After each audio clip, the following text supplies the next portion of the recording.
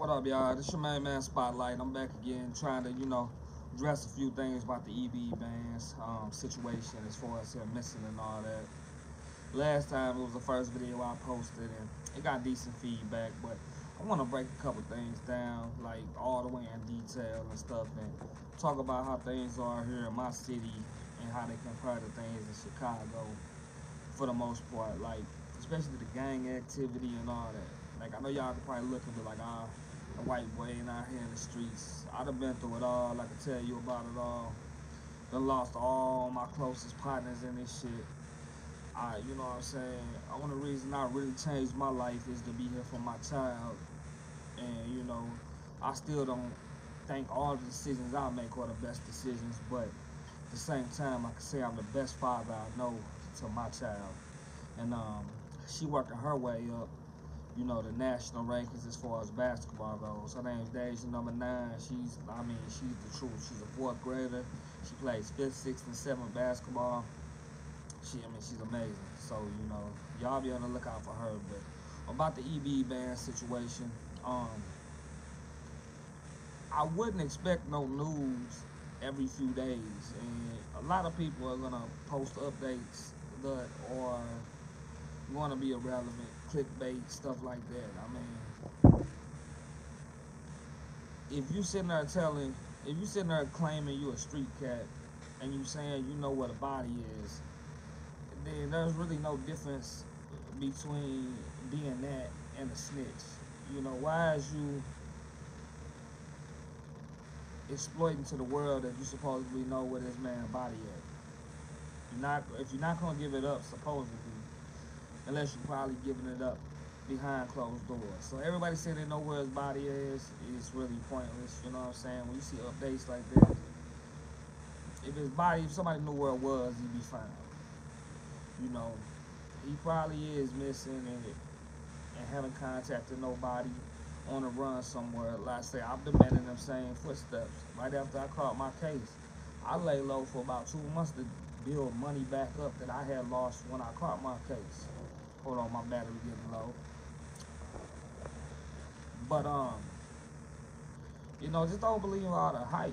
Like I say, don't claim a man dead until he's dead. Until you find a body, or you know for a fact that man's dead, you got some type of real knowledge on the situation. Don't claim he's dead. What's the point of it? Like I say, I don't know nothing about what that dude do in his personal life. None of the cats he had beef with. Like I say, Chicago bang a whole different way than St. Louis bang.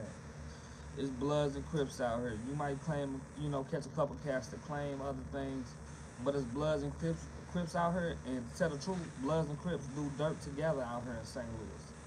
That's one of the craziest things you'll see anywhere. Like I say, it's basically hoods out here. It's way more sophisticated as far as, the knowledge and how y'all separate things in Chicago. So people in other states probably not going to understand that. But catching a body is catching a body. Guns is everywhere. So to say, oh, they from such and such, they don't know nothing about that, man, people get killed the same way everywhere. There's drive-bys everywhere. Whether you in the suburbs, the hood, mansion in South Beach, it don't matter. Shit, anybody can get pulled up on. People migrate. That's how the world became populated. You know what I'm saying? Like, it's no point to say, oh, they from such and such, they don't know nothing.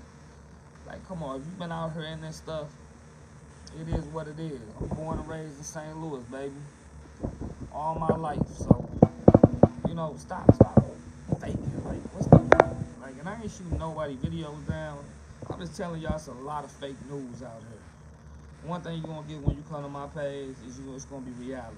So, like I said in the previous video, my belief is a man's not dead until they found dead. And pray for the man. If you as peoples and you want to see him come up, pray. God is real. Shit, God has saved me from many situations.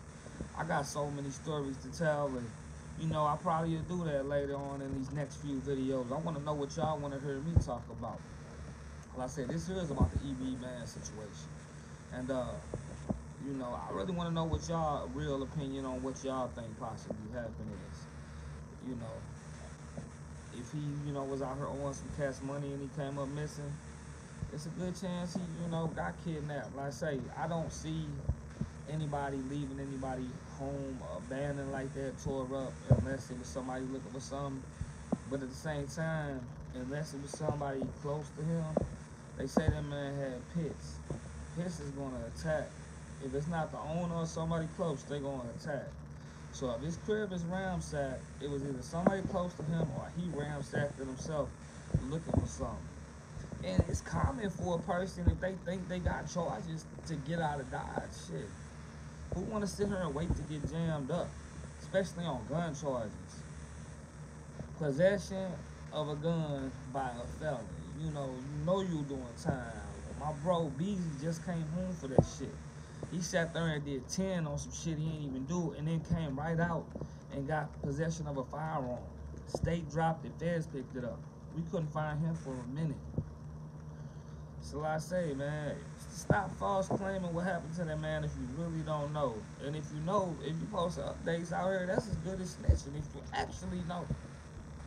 So if you street, that's against the rules too. So, let's say, from what I know, he wasn't found in Indiana dead. He wasn't found in Chicago dead, not in Rockford dead. And y'all know that ain't too far from St. Louis. They saying everybody say FBG Duck did it. Like, come on, man. Dude is one of the hottest cats out of Chicago right now, and everybody know he known for shit like that. So why he hot? You think eyes ain't on him to go do some shit like that? And like I said in the last video, if he had cameras and the police did see something on them cameras, you think they was gonna tell everybody that so everybody can move a certain way because of it? Y'all gotta be serious, man. Like, I feel like a lot of people that comment on this shit have never been through nothing in their life. And I mean, I could be wrong. Some of y'all could. Some of y'all could just be some goofball clowns. I don't know. I hustled my whole life. Just got out the game.